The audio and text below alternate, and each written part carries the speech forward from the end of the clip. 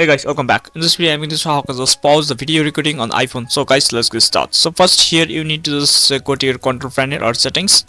Now here you need to stop on settings. After that, here you need to just go to the general and go to software update. Here you can see.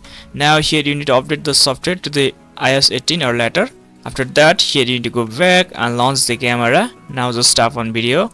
And here you need to start video recording, and here you can see the button is available here. Just tap on this button, you need to pause and resume the video. So guys, this way you can easily just pause the video on iPhone. So if you will, so make sure to like and subscribe. I'll see you in the next one.